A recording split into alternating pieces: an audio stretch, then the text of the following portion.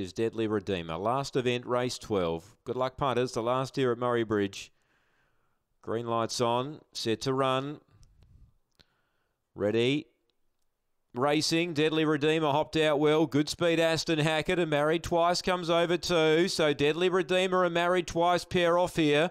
Third placing, Aston Hackett. Then West Star Storm. Married Twice with its head in front. Gets a length now. Length and a half. Deadly Redeemer can't get it. Married Twice wins. Deadly Redeemer second. West Star Storm pinch third. And Aston Hackett last in. Married Twice, number 8. It's got a good record down the straight. Daryl Johnson gets a double. And Married Twice takes it out at a good price. And opened up second favourite. And I thought this morning it might probably get a bit closer to Deadly Redeemer in the market. But that didn't happen.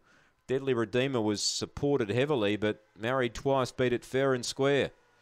8217 on the last tier. 8217, 17:35 the time on the last tier from Murray-Bridge.